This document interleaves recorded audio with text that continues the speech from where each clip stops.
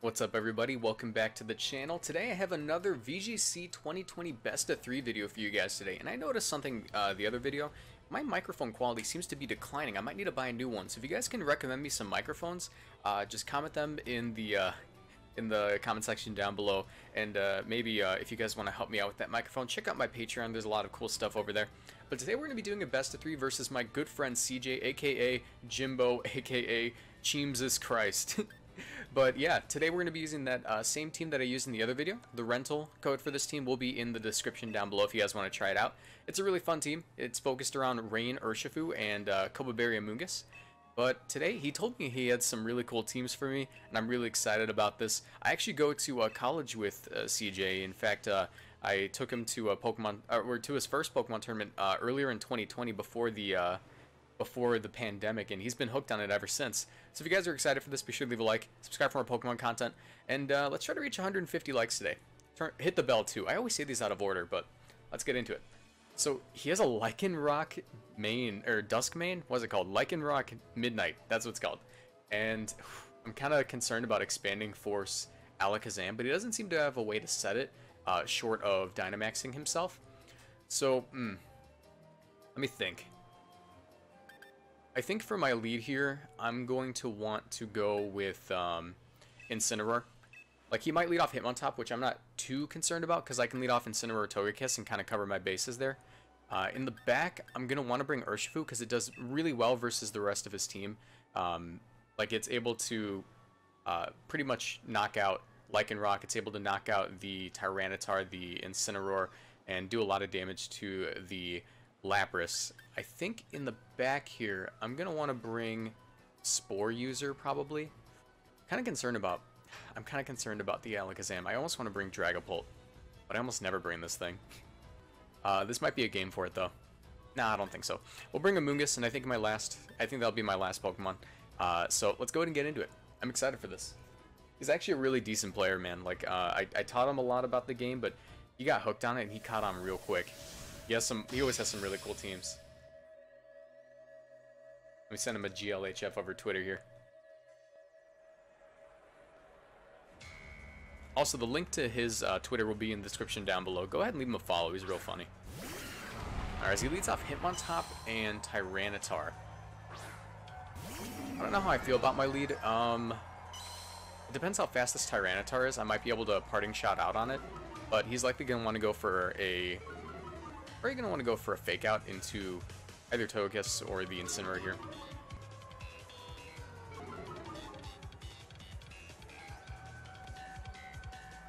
Let me think. Tyranitar just barely naturally outspeeds Incineroar, but we see the Sandstream come out second, so I feel pretty comfortable parting shotting on the Tyranitar here, allowing my Togekiss to live the hit. And I want to immediately get rid of this Hitmontop, so I might just Dynamax right away and go for a max Airstream. Because the parting shot should go first, and we already intimidated it, if he goes for a fake out into Incineroar, I should still be able to live the hit. So I kind of want to Dynamax immediately. I don't really think there's any other play I should make. I might be able to get in my Urshifu, in fact, actually. Don't want to get Urshifu in here. It does resist both of the moves that Tyranitar could be going for, whether it be Dark or Rock, so I'll go ahead and get it in here. And I'll just parting shot on that Tyranitar, hoping it doesn't Dynamax. Or hoping that the fake out goes into this Urshifu slot right here. As he withdraws the Hitmontop, that's actually probably the best thing that could have happened to me. Ooh, and he gets in his Incineroar. This isn't too bad, though. The Intimidate doesn't really affect Urshifu as poorly as it would affect most of my Pokemon, since all my moves are critical hits. It kind of depends on if he wants to Dynamax here. And I'm anticipating a Rock Slide. So I think here, I could get in Amoonguss and then immediately switch back in Cinnamon Roll. I don't want to give this thing a weakness policy boost, but he's already at -2. So it wouldn't make that big of a difference, and I can always just get in Incineroar again for another Intimidate. I may actually just go for Surging Strikes and switch back in Incineroar, since I think with this Life Orb damage it might KO. Let me get in Incineroar one more time. Or he could fake out this Urshifu. I kind of have to play carefully. I don't want that Hitmontop to come back in. So I think I'm gonna just... I'm just gonna detect here. Yeah, that seems to be my best play. Detect will cover the fake out option. And if the Hitmontop comes back in, which it is, I'll be able to get my Incineroar in and intimidate it. I think this might be a game where I need to Dynamax my Togekiss, actually. Togekiss seems to do the best versus this team, as long as I can keep my Intimidate cycling and neuter that Tyranitar.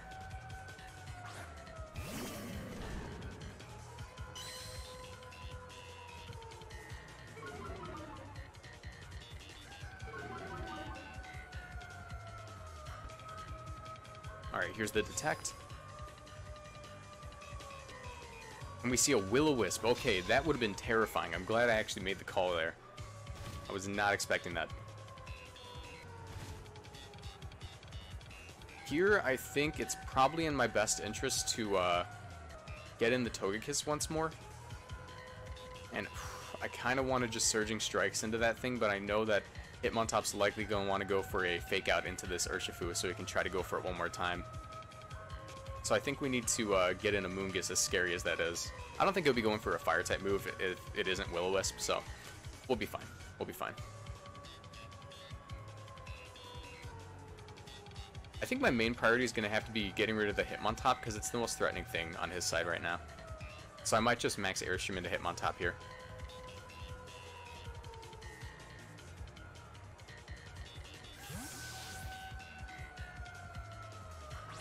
If I get that critical hit, and this thing isn't Assault Vest, I should be able to knock it out.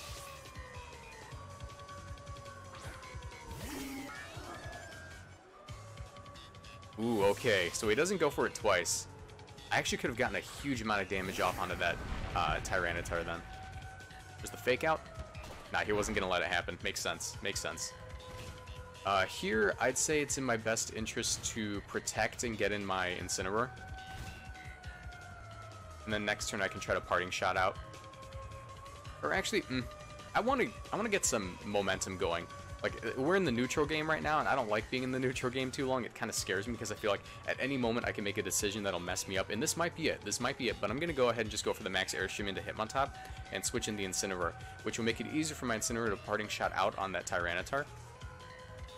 And the Intimidate will let me live max Rockfall, I believe. Because I am running a bit of bulk on this Togekiss.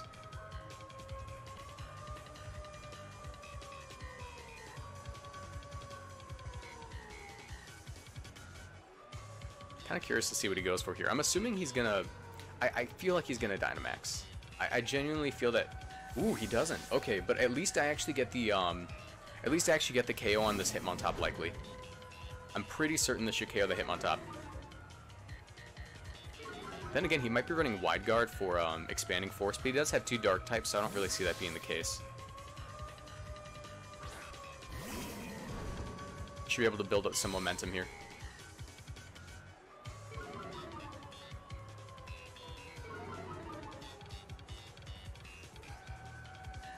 Alright, here's the Dynamax.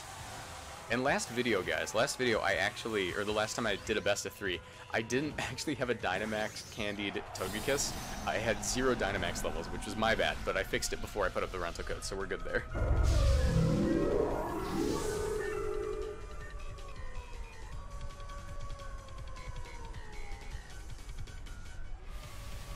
Alright.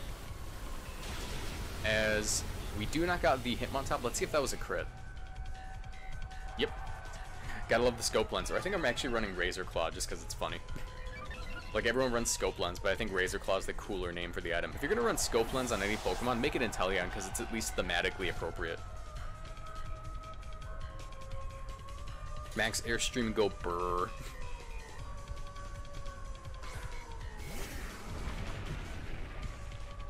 Alright, so, I should have the faster Fake Out, but he's likely going to want to try to go for a Fake Out into my Incineroar. I think here is a good spot to get in the Urshifu and max Airstream. Yeah, I'll max Airstream into this guy because I don't want to give him a weakness policy boost. And I'll just get in Urshifu. Hopefully not into a max Rockfall, but Can't really control that here. He's likely going to go for a fake out into the Incineroar slot anyways, preventing a parting shot.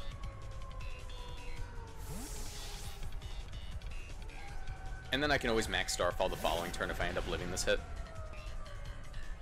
Yeah, there's the Dynamax.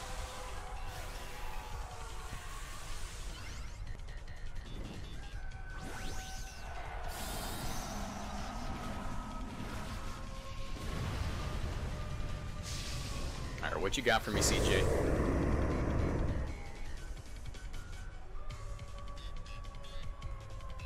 Get the max Airstream off, hoping for a crit here. It'll do a lot of damage. That doesn't look like a crit. However, that means that if I do get the crit the next turn, it will knock it out, which is super, super nice. The only thing is he didn't go for fake out, so if he called the Will-O-Wisp, I'm going to be real upset with myself. And he gets the max Knuckle, too. That's going to hurt. That's going to hurt. He might have actually taken out my Urshifu with that. There's the parting shot. Okay. That's what I needed to see. That's exactly what I wanted. So now we get to see his final Pokemon.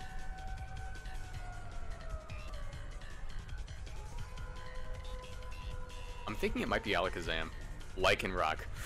Ooh, I'm kind of concerned about Scarf Lycanroc. That might be an issue.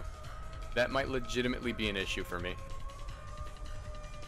Scarf Lycanroc can KO like either one of my Pokemon right now, I think. Then again, Urshifu is going to be faster. He could max guard, and I'm kind of concerned about that. I think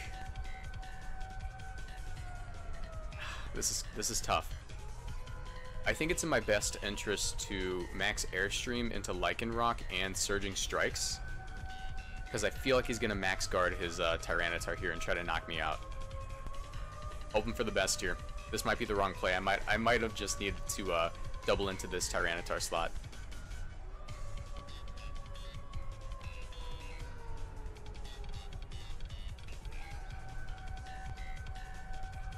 And the reason I'm not going for max Starfall here is because I really don't want to give this thing a weakness policy boost. Like, I'd rather just get the speed than give it a weakness policy boost. I'm kind of trying to stall out its Dynamax turns, because it's got one more turn than I do. At the moment, at least. As he doesn't go for it, which is a little bit annoying. A little bit annoying. I'm kind of hoping he just targeted into this Togekiss slot, because I should be able to knock it out next turn. Or even just switch out my my Urshifu and play my cards right. I should be fine. But I'm hoping he went for max Rockfall into the Togekiss. As we get to see that beautiful animation. And it only needs to hit once. Take a little bit of Life Orb damage as well. Really hoping you targeted into the Togekiss here. There's the max Rockfall, please. Yes, okay. So we're losing the Togekiss, but it isn't too bad. I'll be able to get in my Incineroar here and get Intimidate off. And likely be able to Parting Shot out.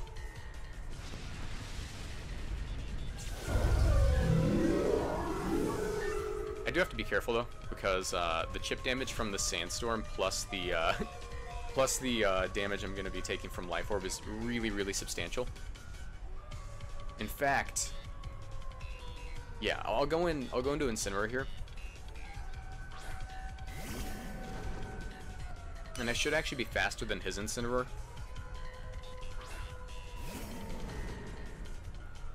And now we have this Tyranitar down to neutral. So I think it's in my best interest just to fake out into his Incineroar and then Surging Strikes into it for the KO. And then I can deal with the Tyranitar with whichever Pokemon survives between Incineroar and Urshifu and Amoonguss. So I'll go for this fake out into his Incineroar. I'm faster than it. I'm pretty certain. I actually wasn't paying attention. I'm hoping I'm faster. I'll go for the Surging Strikes into it as well. For all I know, he might fake out into the into my Incineroar.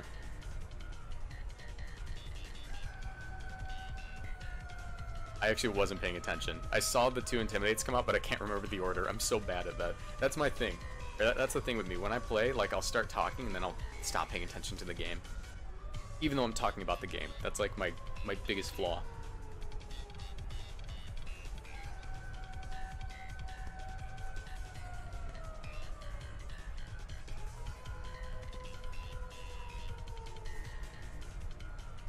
He's thinking about it. This is like a game-deciding turn.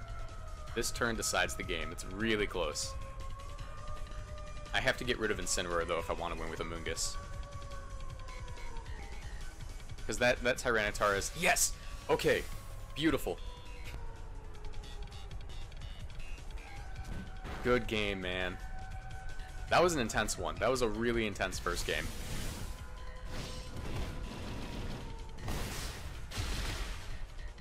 Alright, so now Close Combat picks up the KO. But I could do it with Surging Strikes for style points.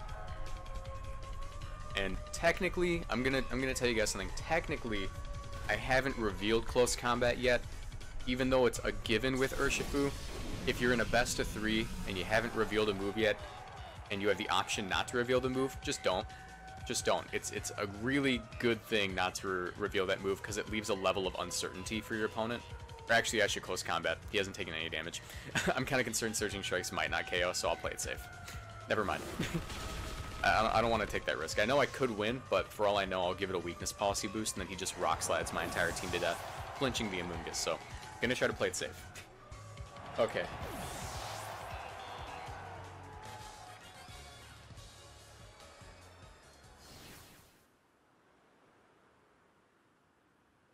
Alright, man. So, we got some information. We haven't seen the... Yes, I want to receive your lead card. I don't know how I don't have it already. We received some good information there. We know the Incineroar carries Will-O-Wisp. We know the Tyranitar has Superpower on it, likely, if not Brick Break. It's a fighting move, so we have to be careful with Max Knuckle.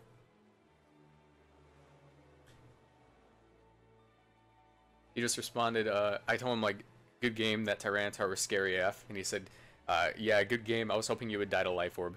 Dude, the Life Orb damage, it was coming close. It was coming close there. Alright. Continue with the Urshifu Rain. So I'm almost tempted to bring Politoed this second game, because it has a really good matchup versus his Incineroar and his Tyranitar. But, let's think about it. I have to see the rest of his team. I have to remember it. He might adjust and bring the Alakazam this game, since it has a really good matchup versus Urshifu. So once again, I think I need to lead off in Cinnamon Roll, and I think I just go with the same lead I did last time. It seems solid. Yeah, I think I bring the same Mons. Aqua Jet might be important in the end game, but I like what I did last game. I'm not going to adjust too much. I'm just going to play a little bit differently. By the way, guys, how would you feel about having face cams for these videos? I've been thinking about adding face cams to the videos. Like, I had them a while back, and then I just took them away because it felt like a lot of work just to doll myself up for a Pokemon battle. I'd be like, okay, I finished working out, I finished doing my homework, time to go take a shower. I feel gross. So yeah, comment what you think about that. Alright. Let's see if this thing's inner focus. It's not. It's no guard. I think it gets inner focus. I can't remember. And that Alakazam is also not inner focus, which is really nice to know. Ooh, I'm actually not in a good lead. Because if that's Scarf Lycanroc, this is going to be a really big problem. I think I could take one hit from the Lycanroc and go for Fake Out into that Alakazam. Then get in my Urshifu and probably get a KO with Aqua Jet. And I'm going to be targeting into that Alakazam with this, but I expect either a Rock Slide or a Stone Edge to go into this Incineroar slot. Here's the Fake Out. Stone Edge. Don't crit. Alright, cool. Yeah. So, the reason I was able to tell it wasn't inner focus, and I felt safe going for the Fake Out, was entirely because if it was inner focus, it wouldn't have gotten intimidated. I think it's within range of Life Orb Aqua Jet, but I'm really scared. I'm kind of willing to go for it, but I'm also very concerned. We're going to do it, though. We're going to do it, though. I'll go for the Aqua Jet. Alakazam has really bad physical defense, so I'm willing to go for this.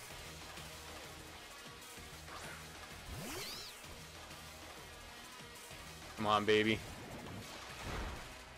Yes, okay.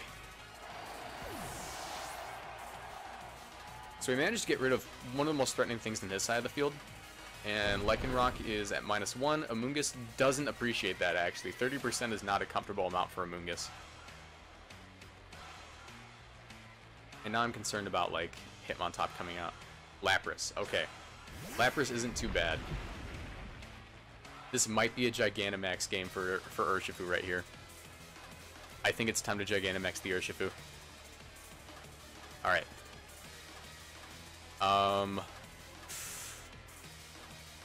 I think Amoonguss just stays in. He might be Insomnia Lycanroc, which would be concerning too. We don't know. I think it gets Insomnia. I feel like I'm just pulling these things out of like thin air. Does it actually get it? I'll go ahead and I'll go for a Spore into the Slapper slot. I shouldn't need Amoonguss for the rest of the game. No. I think I have to Surging Strikes into Lycanroc here. And go back into Cinnamon Roll. Yeah. The reason I'm doing that is because I'm pretty certain I would just give it a weakness policy boost if I Dynamax and Max Knuckled. And Close Combat wouldn't knock it out either. Even though Close Combat's stronger, but you know what I mean. I might be able to Dynamax this this Urshifu for the thumbnail. For the thumbnail. There's the Stone Edge. I don't live it. That's fine. That was mostly just to preserve Amoonguss. We get the Surging Strikes. I'm wondering what he's going to go for here with his Lapras. Is he going to Perish Song? Icy Wind? Something? I don't know. I was expecting like Freeze Dry to go into it. But we do know now that that is Scarf on the Lycanroc. And there's the Freeze Dry. Hopefully I don't get frozen here. That could actually... Ooh. Yeah, that hurt. That hurt real bad. Let me get in the Togekiss. It's time to follow me.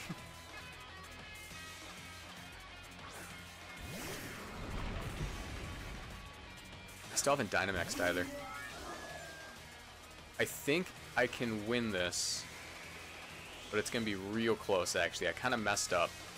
I like mentally checked out and forgot that Urshifu's a water type because it doesn't look like one. I don't want to Dynamax Urshifu actually as much as it would be good for the thumbnail. Let me actually get in. Let me think. I'll just protect here. And I'll go for a Close Combat into this Tyranitar slot. Hopefully it doesn't protect, but yeah. I think it's in his best interest to Dynamax his Lapras here.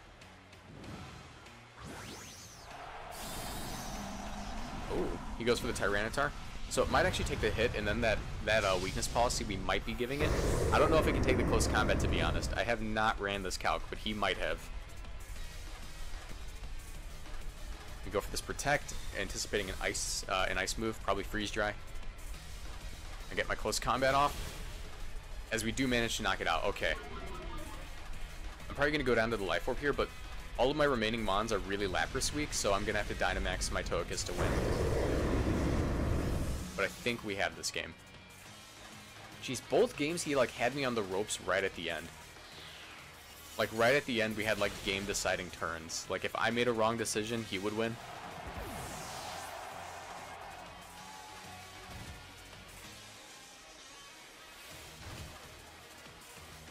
Alright. So I think I'm good here. I should be able to just max Airstream and Spore.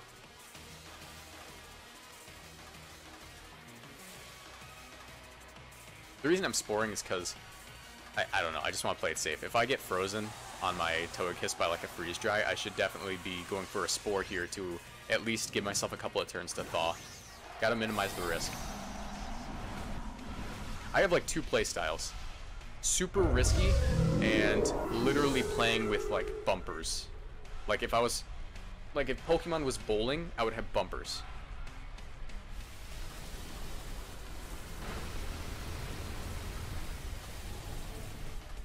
As we get the speed boost here.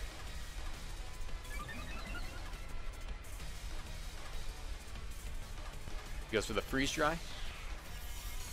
Into the Amoonguss. He's going to be doing a decent amount of damage here, but I am specially defensive, and he gets the crit too. Am I going to get frozen? Okay, cool. I get the Spore off, and I think that's going to be game.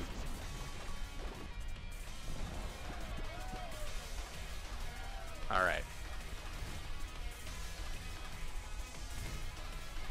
So I don't necessarily agree with the play he made earlier where he Dynamaxed his Urshifu, and we actually see a Citrus Berry on this Lapras. Yeah, I don't necessarily agree with the play earlier where he Dynamaxed the Urshifu. I feel like if he Dynamaxed the Lapras, I would have been in really big trouble. But, you know, that's just the way it is in Pokemon. Sometimes you make an off play. Especially when you're backed into a corner, it's really easy to make a play that might seem right in the moment. But I think this Giga Drain might just pick up the KO. Lapras stays fast asleep. He be snoozing. And Giga Drain does pick up the KO. So I'm going to send a GG his way. I'm going to tell him Scarf Lycanroc is actually a concern.